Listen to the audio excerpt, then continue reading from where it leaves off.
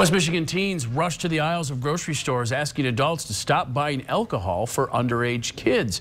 We were there this morning as dozens of teens filled the beer aisles at Duckler's Family Food in Wyoming in a Project Sticker Shock flash mob.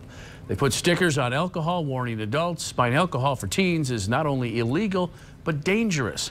Organizers say several of the kids knew the Wyoming Park students who were involved in that deadly drunk driving crash a year ago. 2 of the teen passengers were killed. 3 others were hurt. The driver, the victim's classmate, Takunda Mavima, was sentenced to prison last fall for the crash. Even those who didn't know the teens personally say it was a wake-up call and they're pushing for change. Those just were heartbreaking to hear, and I live in a neighborhood where I see kids underage drinking every Friday night, and I would like to put a stop to that.